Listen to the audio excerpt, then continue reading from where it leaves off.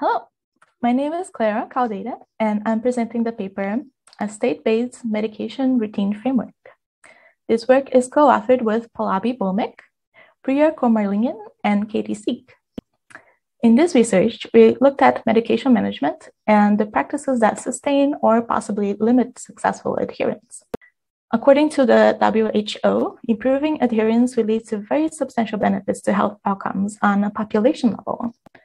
In the US alone, about half of the population takes prescription medications, and non-adherence or missing medications is a cause for 30% of hospital admissions and over 100,000 preventable deaths per year.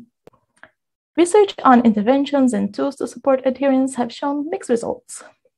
When there has been improvement, it is quite limited, and the most successful interventions are very costly and difficult to scale, involving several elements such as patient education and one-on-one counseling. SIGCHI researchers have argued for designing to support medication management strategies that work, the main one being medication routines. However, we also know that routine disruptions are a main cause for forgetfulness, so we can't really rely on them. So in this project, we are looking to understand people's lived experiences with medication management and routine disruptions. So we conducted an interview study with 22 participants. The criteria to participate were taking prescribed medication at least once per day and forgetting to take the medications at least twice per month on average. Other than that, the participants were quite diverse. The ages ranged from mid-20s to mid-70s. Their health status and medications were pretty diverse as well. And they came from a wide range of socioeconomic status. In the interviews, we discussed their medication management strategies and the reasons or situations that led them to forget to take their medications. Before going over the findings, I want to talk about medication routines. Medication routine consists of linking the act of taking medications with a habit that typically occurs every day. For example, taking medications with breakfast, before bedtime, and so on. These habits can occur at a specific location and time, although they can vary from day to day. So, having breakfast in the kitchen between 7:30 and 8 in the morning. The routines are a pretty common strategy, and most of the participants had them.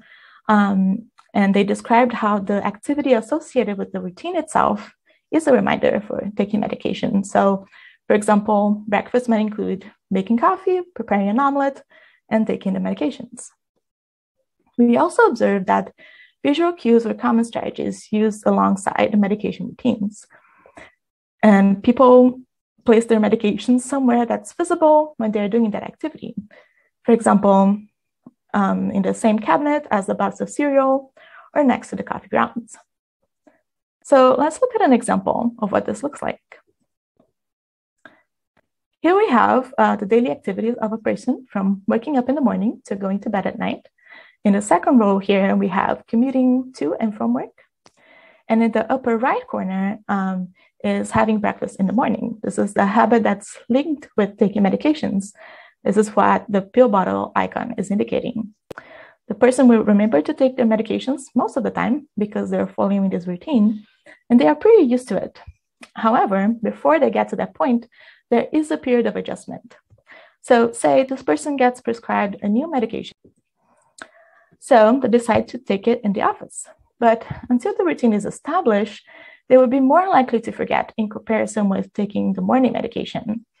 And they might use additional strategies to remember, such as a time reminder.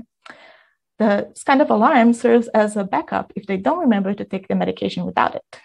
In the case of the morning medication, where there is an established routine already, the reminder is not really needed. It's not helpful either. The person will remember to take it most of the time, and if they don't, there's not a fixed time of the day when they have breakfast. So the alarm might ring when they're doing something else before or after breakfast, such as taking a shower. Most of the time when they do forget a medication, it's because there has been a disruption in their routine. For example, instead of having breakfast at home, as shown here in the top right, they do something different. So for instance, maybe they have breakfast with friends at a coffee shop. In this case, the routine that they rely on does not occur as usual. The activity of having breakfast is different enough from what happens most days that it does not really work as a reminder.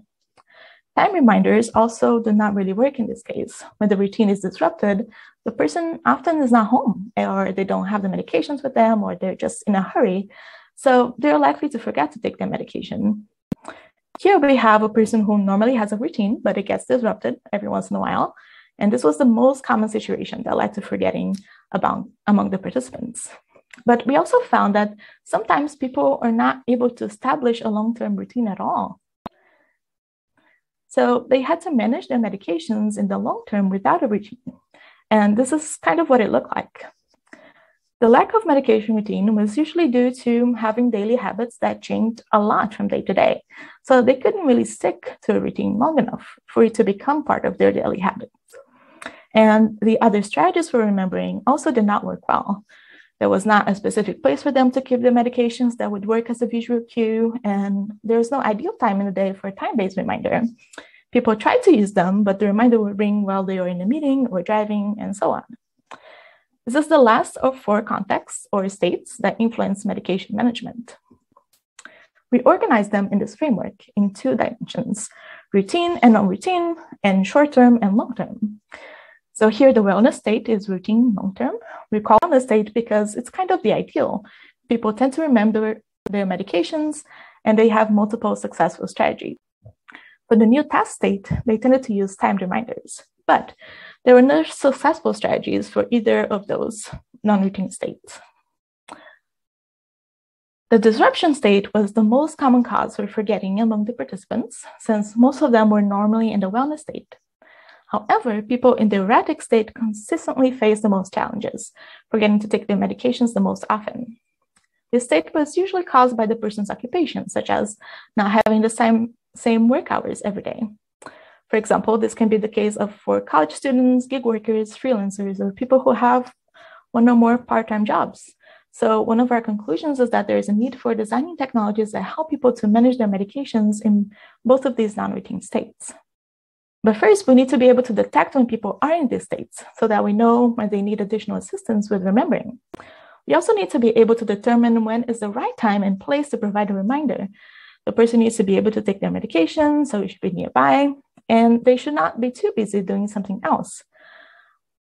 It could be quite difficult to do all of that with a single device. So instead, we can think about leveraging context awareness and ubiquitous technologies to provide just-in-time reminders.